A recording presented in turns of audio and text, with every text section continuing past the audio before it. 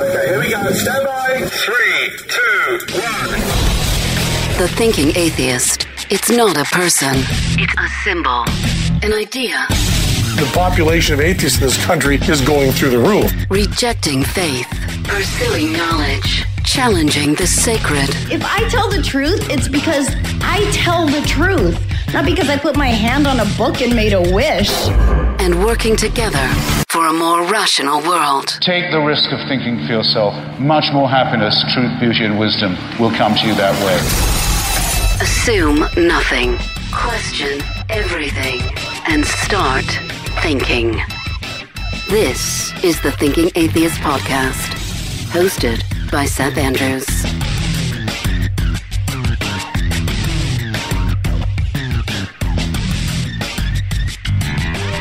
Remember back when everybody was kind of freaked out about cell phones? You know, Bluetooth and cell signals might give you brain cancer. People lost their minds over this health claim. But was it true? Now, we hear things like kale. If you eat kale, you can beat cancer. Wait a minute. I can eat away cancer? That's a health claim. Is it true? People need to detox their digestive systems. So wait a minute, what's a detox? Is there any science behind that?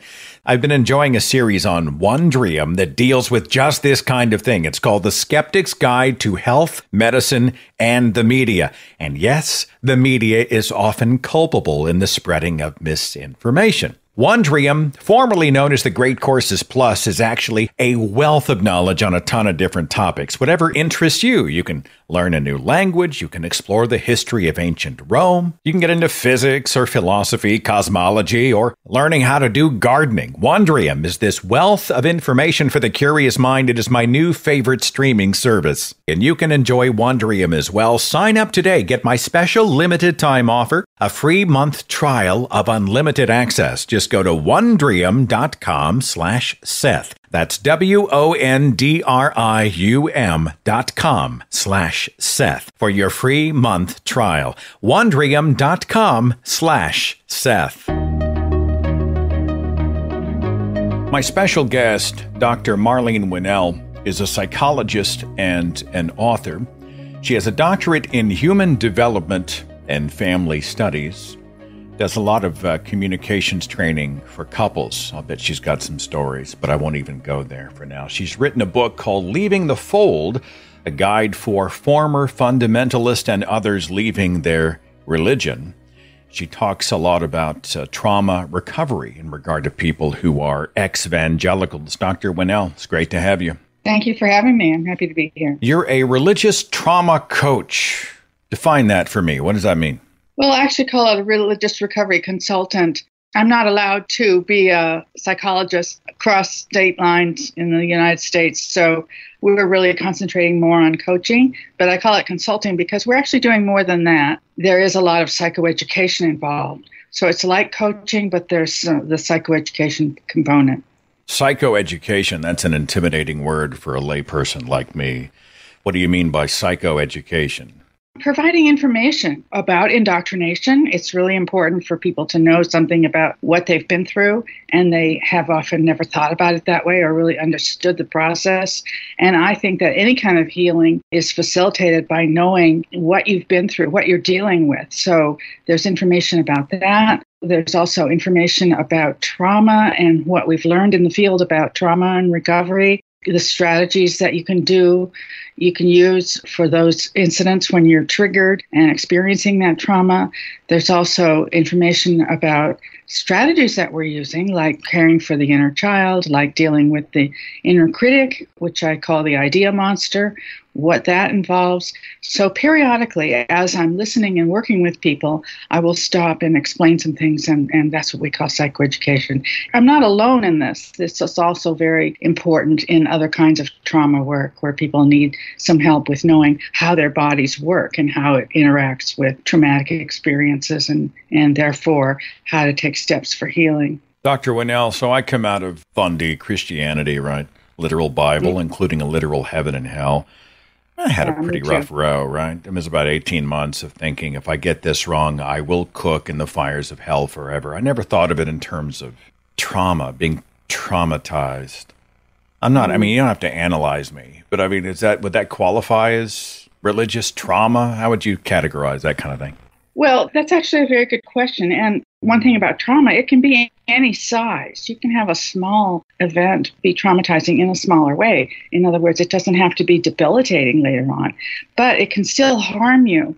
And the damage done, I've just called all of it religious trauma syndrome, because there are some core ideas that are taught to you, especially small children in the fundamentalist kind of framework, that are pretty toxic, pretty insidious, and they may not show up as flashbacks or as serious trauma in the classical way, but they can affect you, and they can affect you for a lifetime. One of which is that you're basically bad. The other is that you're basically not safe. You're not safe in the afterlife. You're not safe in this dangerous world. Other people are dangerous, and you yourself can be dangerous if you think for yourself. And you can't trust your own mind. So I have actually come to the conclusion that fundamentalist religions, not just Christianity, but others as well, teach these two basic fundamental ideas that are toxic. One is you're not okay, and the other is you're not safe. And those can linger way beyond the time that you reject intellectually your religion, but they can still affect you in some pretty important ways. So I would say that qualifies as trauma. I'll beg for the forgiveness of my audience because I bring this up. I've done so at least 3 or 4 times in the last few months. I'm going to do it again. Do you see fundy Christianity, maybe all the fundamentalist religions that have, a paradise and a pain, an eternal reward or punishment? Do you see these as kind of a domestic abuse model? And the reason I ask is that we've got Yahweh, right? And he commands love, compulsory love. Then he says, you get your worth from me. You are worthy because of me. Do what I say. I make all the big decisions. And whatever you do, don't ever leave me or I'll hurt you or you will be harmed.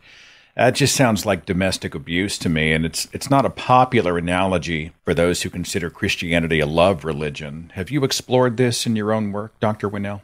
Very definitely. And I call it a cycle of abuse. And you can see it pretty apparently. If you're a serious Christian, you'll go through this cycle where you're on fire, as they say, you're very zealous about the religion, you feel close to God. And then because you can't be perfect, you can't live up to the expectations, you'll end up doing things that you then consider sin. And then you feel bad and you're not on this high anymore. And pretty soon you have to come back to God and do something like rededication, where you're crying and you're sorry for your sins, and you go through this forgiveness.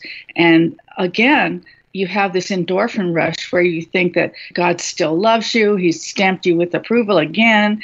And it's all your fault, of course. Anything that's happened is all your fault, but you've been forgiven. And so now you're back in his good graces. So things go well for a while again until the same thing happens. You're not perfect. You're convicted of sin and you come back again. And every time you're the one who is at fault, and you're the one that's so grateful that he accepts you back. And that is absolutely just like a domestic violence cycle. Interesting, too. They tell you you're sick, and then they sell you the cure. Yeah, and so many things are considered sinful.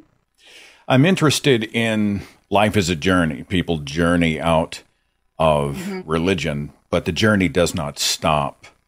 Can you speak to that? Have you seen people who, it's not like there's an exclamation point when you leave a religion, when you realize you don't buy it, when you are an exvangelical, but your journey kind of continues. I know that you use the word journey a lot in your work. Can you speak to that, Dr. Winell? Yeah, I think we're all on a human journey for a lifetime, learning and growing, hopefully. And after you leave a religion, there is a lot to learn about being a secular person. And there is still a lot to learn about what you've been through in order to really process it, whether it's the indoctrination or whether it's just information about the church, church history and so forth. How did the Bible come about? And then also understand that leaving a fundamentalist religion and becoming a secular person is a huge, huge transition. It's not like some other simple change where you're moving house or graduating college or getting married. I mean, there are a lot of transitions that are stressful and big, but this is big in the sense that your whole view of life, your whole foundation for living is upended. You have to reconstruct what is valuable to you, rethink your values, rethink what the future holds, rethink what the world is about, how to relate to other people. And you can find that there are some areas of arrested development, basically. There are areas that you weren't allowed to learn very much about, like thinking for yourself. There can be some growth there, like processing your own feelings and respecting your own feelings, like relating to other people, treating them as real people and not just objects of conversion. There's also social skills and sexual development. There can be damage there from all the things that you were told about sex that were dysfunctional. Can I jump in here very quickly? I'm interested in whether or not people struggle with giving themselves permission. I kind of know the answer, but it's funny, when you're raised in a high control environment, a lot of times we don't feel like we have the authority to make those changes.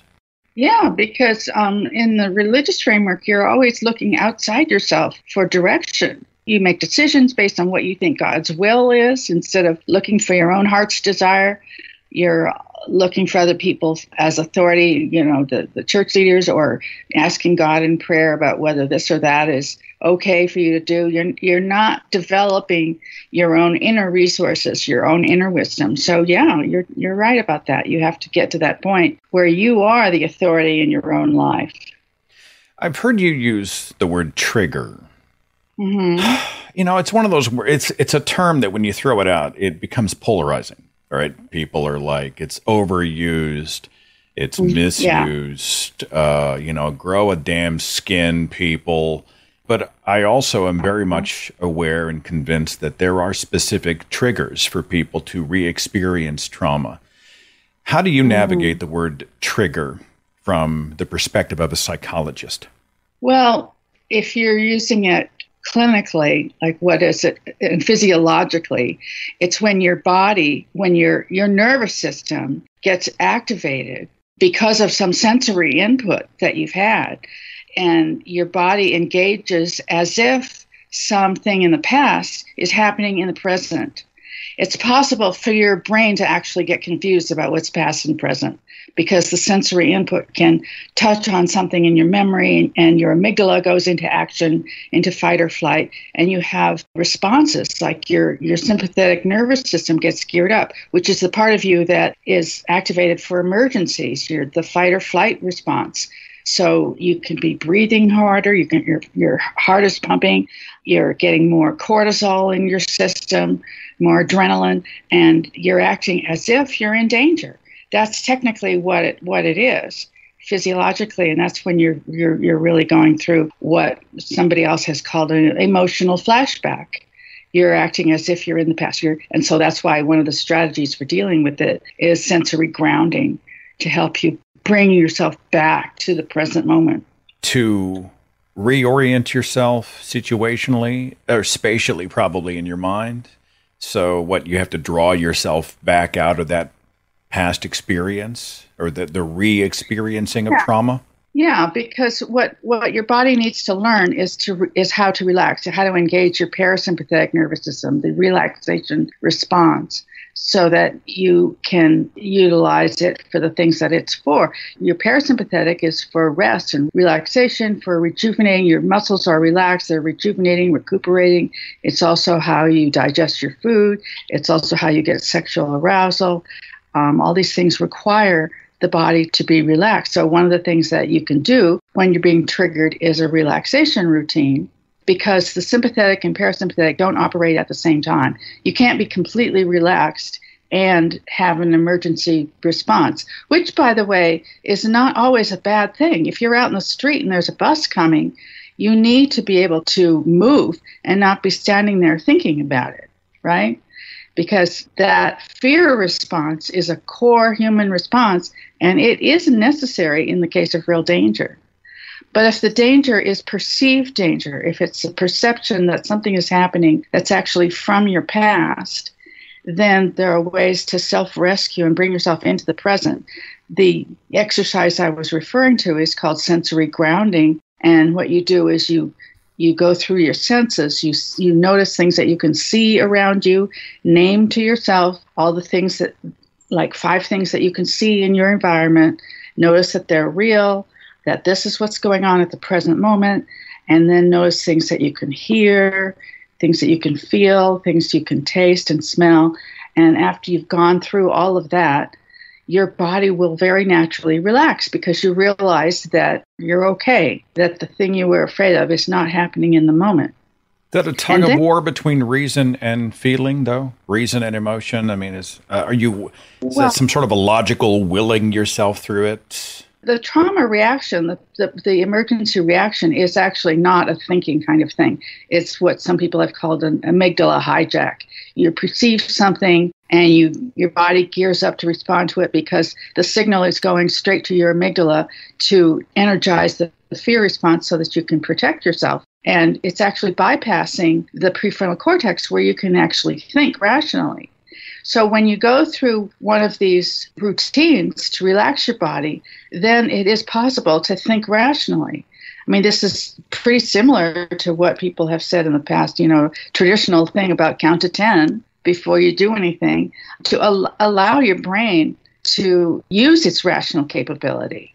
And that actually takes a split second longer when you're in an emergency situation. You actually need a little bit more time to be able to do that.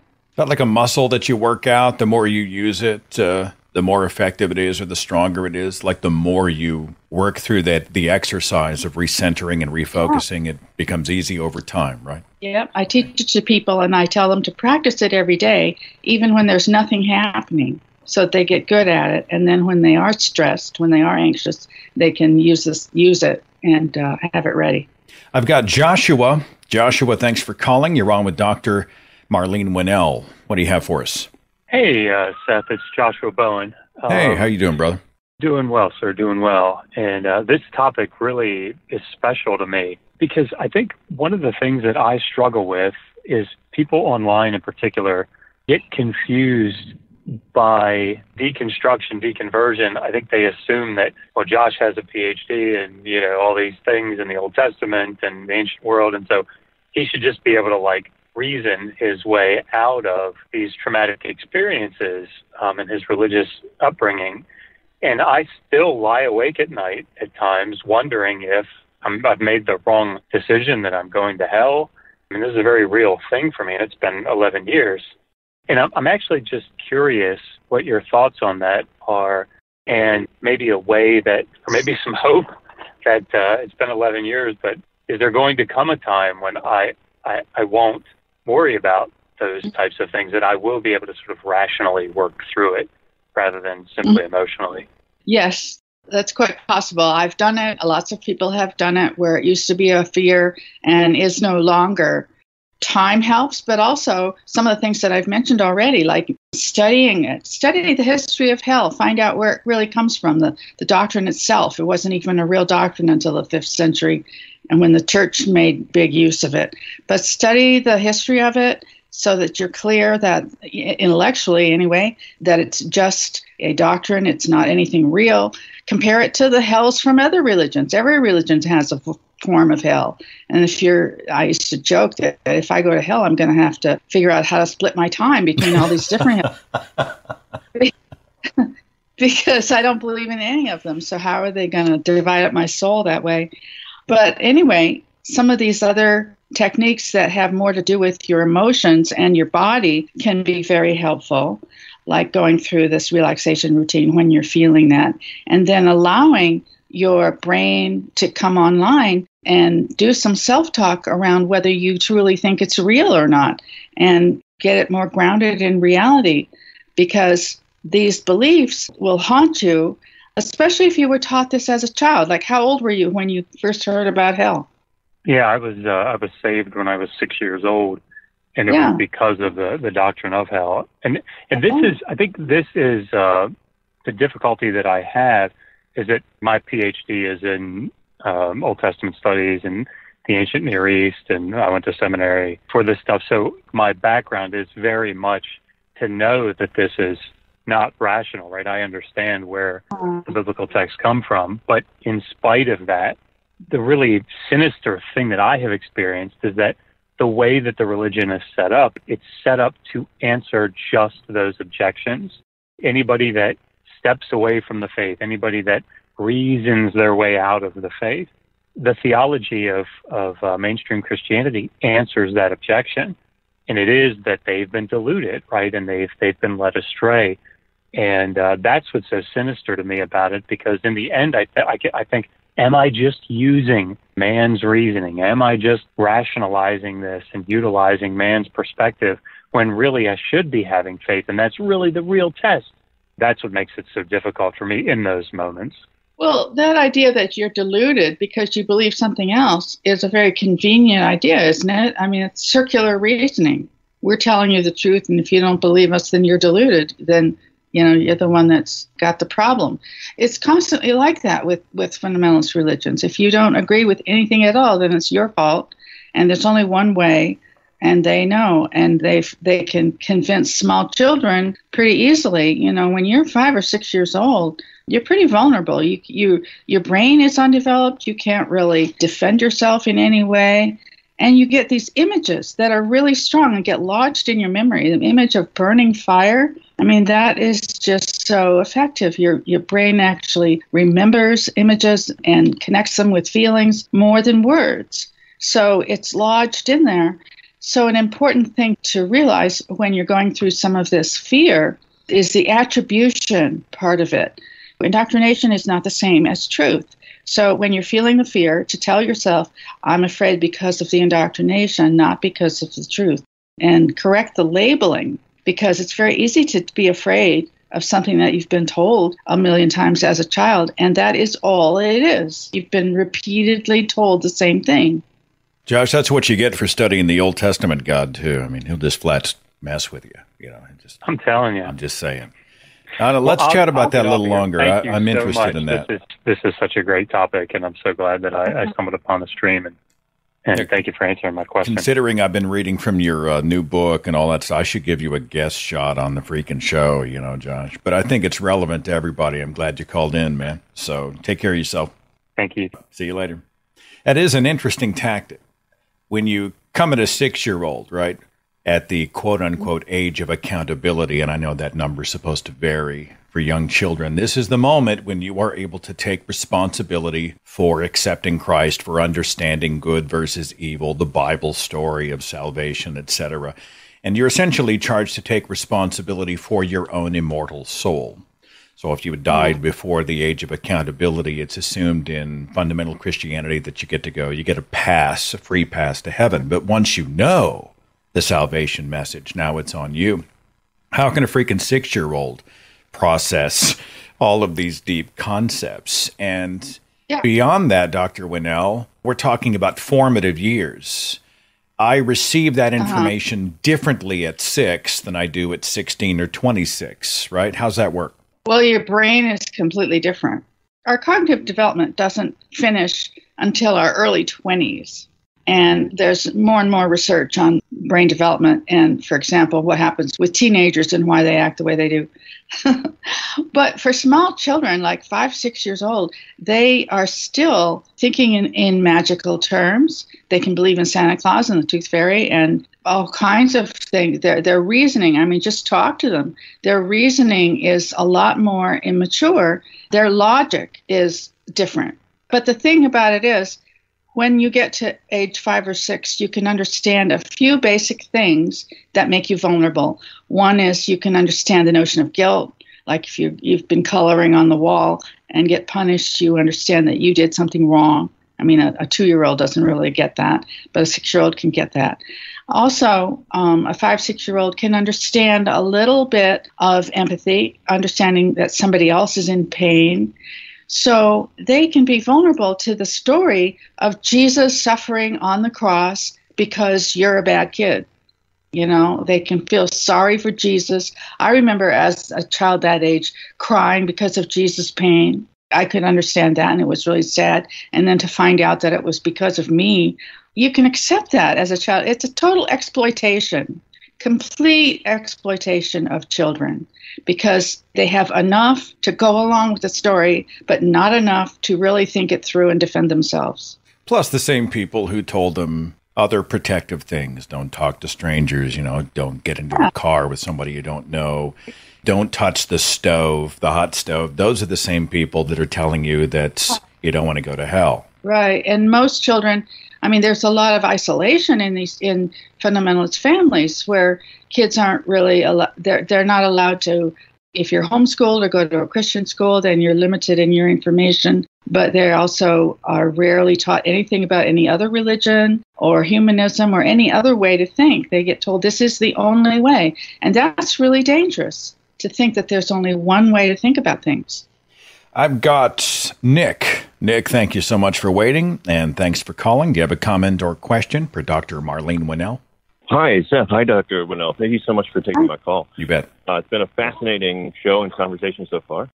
I'm calling in as a former evangelical. I grew up in a hyper-Christian household where we started out in a group where we went to the firing range to prepare for the end times. So we were proficient with our weapons to battle in the final battle, moving softer and softer into Christianity later as I grew up, but after high school becoming an atheist.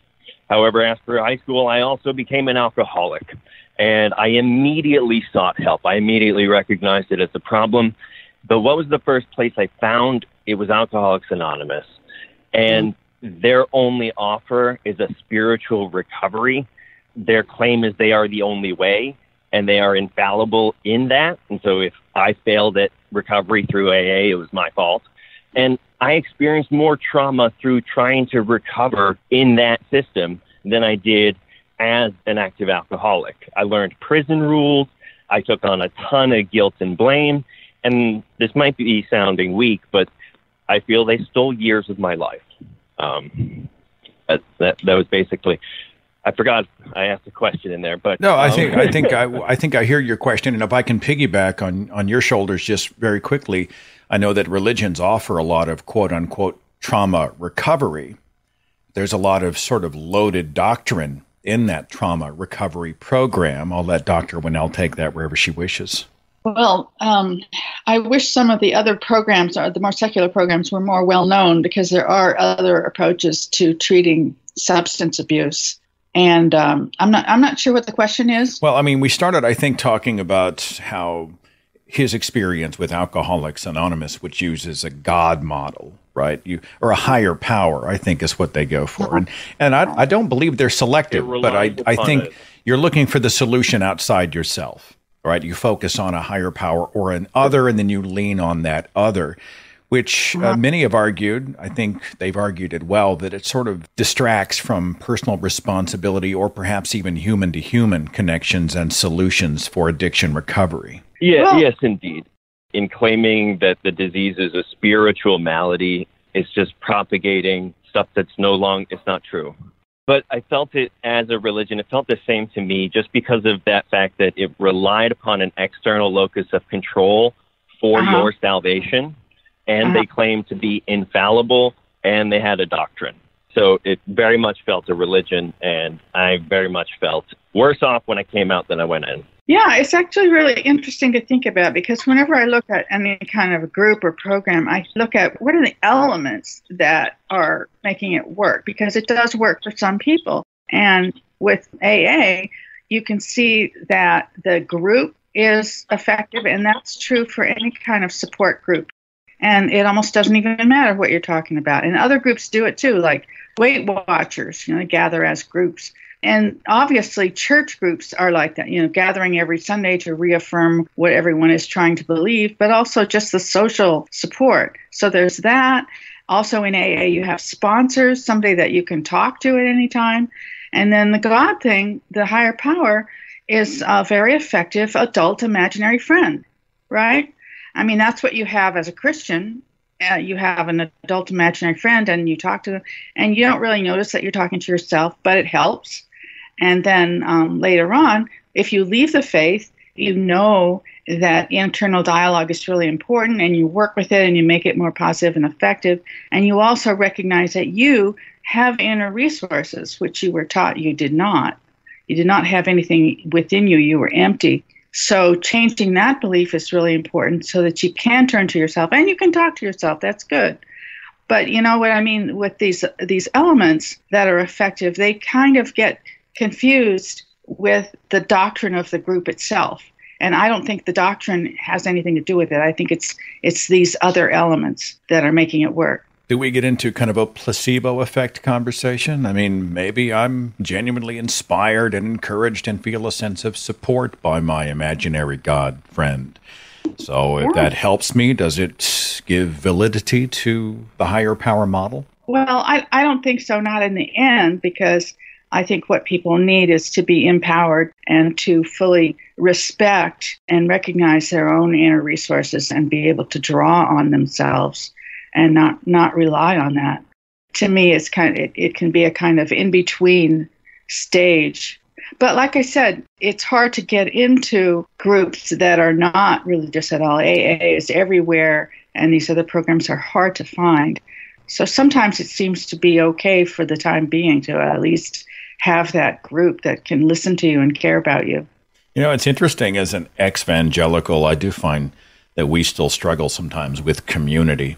I mean, religion does community so well, and so many of the benefits that we get from the human experience come from community. I think that's certainly a growing place for us in the secular community. Nick, does that answer your question? Yes, thank you very much for giving a conversation that's quite insightful. I completely agree with you, Seth, that the concept of a higher power is an anxiolytic. It does reduce anxiety. And I completely agree with you, Dr. Winell, that the social aspects of AA, the fellowship, the getting together, having people with a common experience, does actually have a real positive, measurable effect. And so thank you for discussing it with me, and thank you so much for taking my call. You bet. Thanks for calling. I want to talk about prayer next. Does it really help? I mean, not that we expect an answered prayer, but does the act itself produce some kind of a brain response that might help us through difficult times? Plus more of your calls and more with my special guest, psychologist Dr. Marlene Winell. We continue next. My connection to the web is almost certainly the single most critical and important part of what I do. You know, the podcasts come from here, my video content, the social media, post about my books and the tour events, connections to the whole community. They happen online. And so I want and need my information, my files, whatever. I just need it protected. And it is, thanks to NordVPN. A VPN is a virtual private network. It's a safe and encrypted tunnel that protects you and your computer. It hides your IP address and it makes it safe. Even public Wi-Fi hotspots become safe with NordVPN. Plus, I never had an easier time setting something up. I think it took me 1 minute. Boom. I am now safe from being watched, surveilled, tracked, or hacked when I'm on the web. And because I know you're going to love this as much as I do, I've got a great deal for you. Go to nordvpn.com/Seth or use the code Seth to get 73% off your 2-year plan plus 4 months for free. That's NORDVPN, nordvpn.com/Seth. Or use the code Seth and get 73% off your 2-year plan and 4 months for free. nordvpn.com/Seth.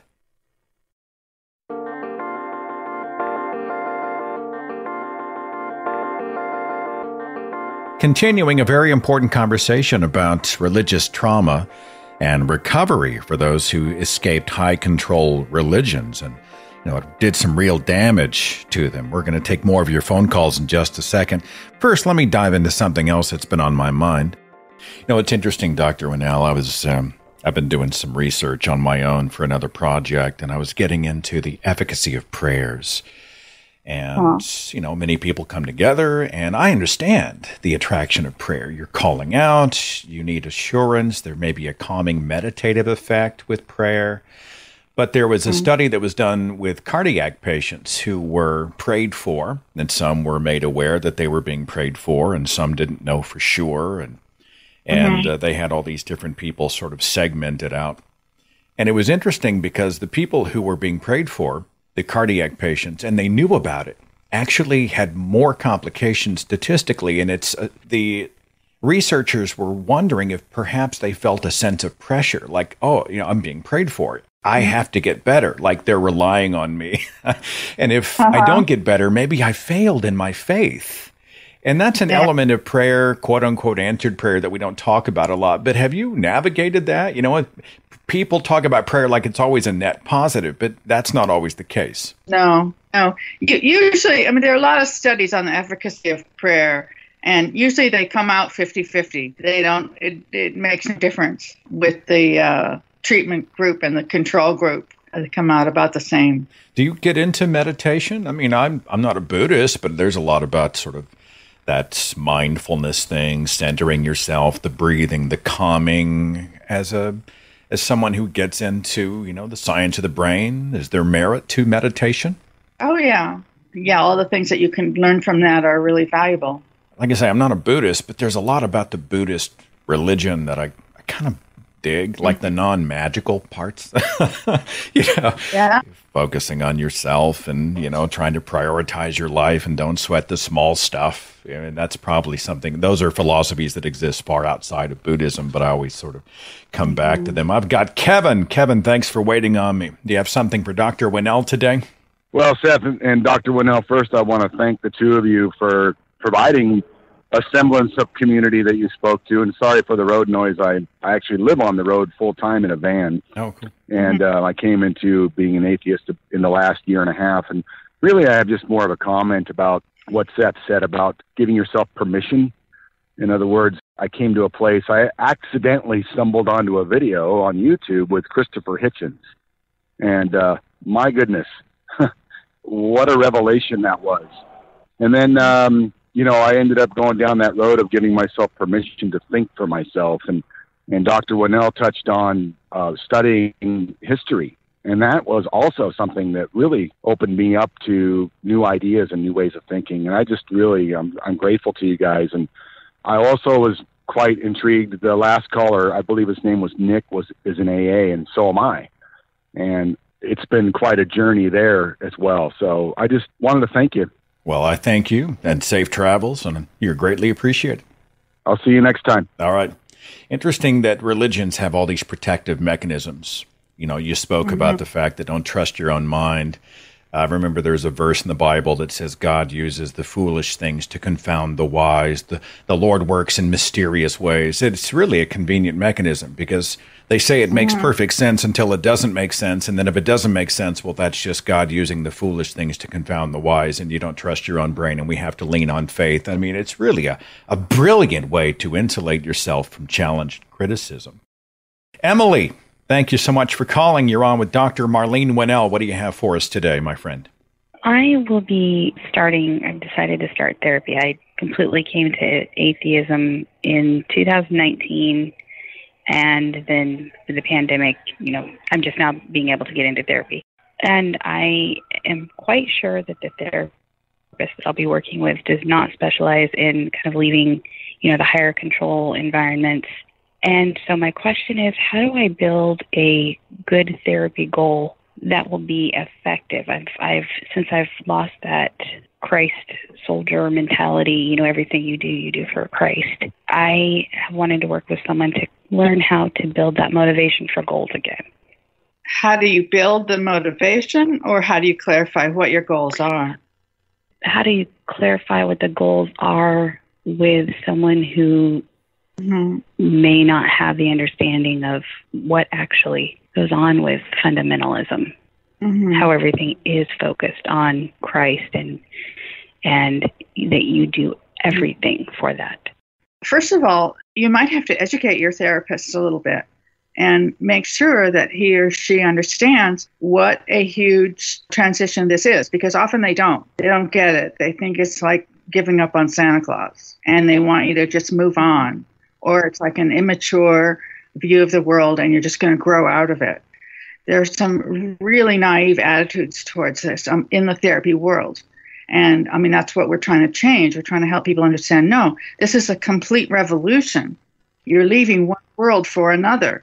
So there's a lot going on. How much pain is involved varies, but still it's a huge transition and maybe bigger than all the rest. So make sure your therapist understands that.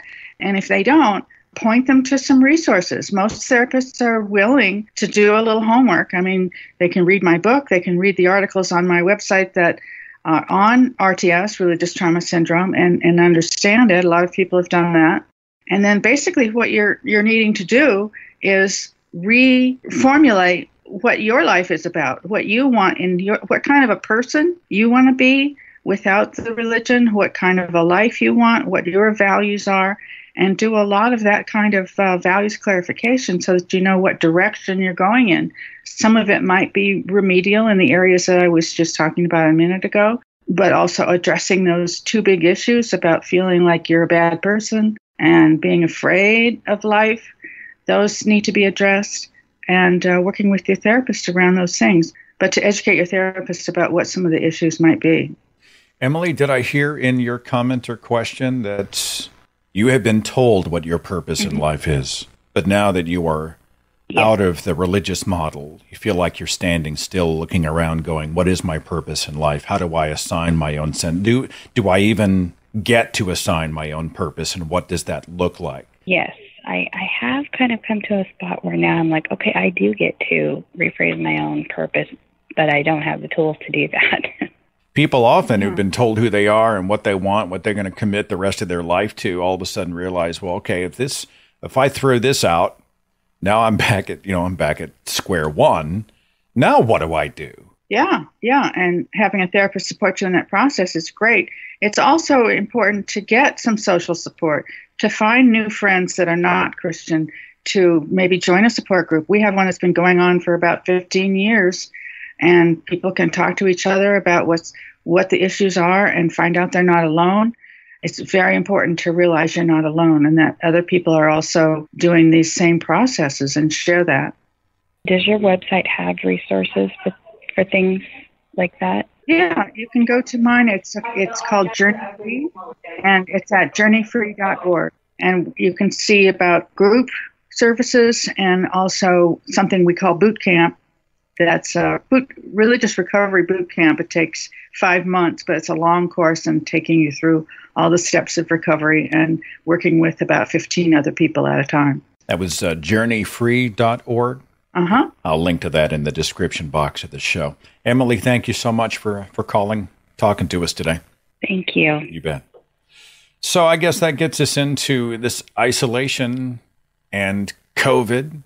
You've seen people exiting religion, right? In their own minds, they've navigated their way or they're navigating their way out. But this physical isolation during a global pandemic that compounds the trauma. And you've seen examples of this. Can you speak to leaving a religion in the time of COVID? Well, that's an interesting thing, because I have actually had people tell me that not going to church, with people not in person going to church, has actually helped them because they weren't getting the weekly indoctrination. It's given them some time and space to think about things and help them break the sort of addiction that they've had. That's an interesting angle, isn't it? Because we have talked about church attendance declining. I think people finally thought, I got my Sundays back and I can blame the pandemic. And then they kind of get used to not participating. I know there's a little bit of a panic among many of the churches because they're seeing tithing has decreased, financial resources, there are more empty seats, and so they're struggling to try to get people back. But you're saying that your experience has been that not only has that disconnect allowed them more time to do what they want to do, but maybe it's allowed them to further disconnect from something they thought they couldn't live without. Yeah. Dr. Winell, I don't want for this to sound like an overly dramatic question, but I think it's relevant. Are there some people who their wounds are too deep to truly fully heal? Well, I don't. As a therapist, I don't believe that there are lost causes, but some of the issues can last a long, long time and be very painful and very difficult. And there are some forms of trauma, like, for example, the Jehovah's Witnesses who shun people who leave. It's even more dramatic and more painful because they not only lose their faith, but they lose their families. And that can end up being entirely isolated. and scary, very frightening. So they get those messages I was talking about, but then they also lose their support system. And so years later, they can still be hurting from the fact that their own mother wouldn't speak to them when they left the faith. So what I say is it can take a long time. It's not hopeless. And also that even for those of us who have done a lot of work and have healed in a lot of ways, you can still have bumps in the road. You can, or what I call potholes. You know, you're going along and you're thinking everything's fine, and then something happens that reminds you of what you've been through, and it can hurt again. So I think we're always on this journey, even until death. You know, we're still growing and learning, and some of the same issues can come up over and over again. And I think that's just kind of inevitable. You mentioned some of the growing pains that remain in the mental health profession. Uh-huh. Do you find that within therapy there is a religiosity that infects the direction that many of the therapists take with their patients? I mean, if I walk in and I've been traumatized, what are the chances they're going to be like, well, you need God. That's what you need. You know, You need some Jesus. Does that go on? And that goes on all the time. People in well, it depends on what sort of program you're in, but you're not in a Christian program, but you get told that religion is a cultural thing, that you're respecting diversity. You get told not to question anybody's beliefs because that would be disrespect, and instead support them and try to help them use their religion in a positive way. Instead of thinking about an angry God, think about a loving God and things like that. And then also, even therapists who claim not to be using their religion in therapy, they'll manage to sneak it in because they are also indoctrinated to think that they need to spread the word all the time. So they're going to try and do that with clients. And that's why Daryl Ray started this secular therapy project, was to help people find someone who is not going to do that, especially in certain areas, like in the South. You know, it's kind of hard in some areas to find a therapist who is not religious at all. Like I had a client who was in the hospital. She was in crisis and in the hospital. And the doctor told her that maybe she needed to get right with God. And she ended up calling me in a complete panic because she couldn't handle that. I remember going into I think I had the flu or something. I went into a doctor. He was a believer. I remember after he prescribed all the medications and whatever, he wanted to pray. And I was like, medication in one hand, and he's like praying for me with the other hand. I just thought to myself, I'm not sure how all this works. Okay, you've been very generous with your time. Somebody is watching, someone is feeling fear, they're feeling insecurity, they're going through all of these types of experiences. What would you say to someone? What resource? Shill for your book, which I'll link in the description box. But I mean, just what would you say to somebody over coffee who's like, God, I don't even know who I am anymore. I'm terrified of getting it wrong. I'm in pieces. I would say, first of all, there is hope. This is something that a lot of people go through and have been through, and that it gets better. It gets better as you increase in your confidence and in your faith in yourself, and as you take steps towards healing and growth, and that there are a number of ways of doing that, such as reading or such as getting a therapist or joining a support group, and maybe point them in some of those directions. Does this reflect your own journey? I think you alluded to you came out of a religious belief. Oh, yeah. My parents were missionaries. I grew up in Taiwan. And when I was 16, we moved to Southern California. It was the Jesus movement at the time. And I was totally zealous. I went door to door with other people. I was at the beach where we had baptisms. We were the cool Christians, the hippie, with our Christian rock and roll and everything like that, and staying in a Christian commune. I was into it big time. And then it took me years, all through the college years, to break away. Did you go through, I'm guessing, many of the things that you are now counseling other people about? Yeah. And this whole thing started with me just writing some things down. There's a ton of material now, but when I started, there was nothing. So it was a surprise. I did a short paper at the APA convention in New York, and people were very interested in hearing about it, which was new. I just have this picture in my mind of you tooling down the street in like an old VW minivan with, Jesus painted on the side. You got Larry Norman playing on the radio kind of thing, you know, on the 8-track. I don't know why. I just got that vibe. But you and I have that in common. I think hopefully our stories will provide some encouragement to other people. You know, it can be done. You can extract yourself. You can assign your own sense of purpose. You can go out and be more comfortable in your own skin. And when you get out, life can be really, really, really, really good. Life is good for you. Is that right? Yeah. Yeah, I say to people that, first of all, I say congratulations. And they're surprised to hear that. No, congratulations for getting yourself out. It's a very sticky kind of thing. You know, it's hard to get out. So congratulations on that. And the other thing is I go, welcome to the world. Welcome to the planet. You know, there are a ton of other people here, and we're all trying to make the world a better place. We're all enjoying pleasure. We're enjoying each other and relationships and careers, and there's a lot going on. So welcome. That's awesome. Well, one day I'll drive the minivan up, and we'll commune together as ex-believers. And you're amazing. I'm so thankful for you and your work, your book, your website, just your desire to try to help disabuse people of what can be very damaging ideas. You're changing the world, and I'm a huge fan. Dr. Marlene Winell, thanks so much for being a part of the conversation today. Thank you for all your hard work, too. Keep it up. Follow The Thinking Atheist on Facebook and Twitter for a complete archive of podcasts and videos, products like mugs and t-shirts featuring the Thinking Atheist logo, links to atheist pages and resources, and details on upcoming free thought events and conventions. Log on to our website, thethinkingatheist.com.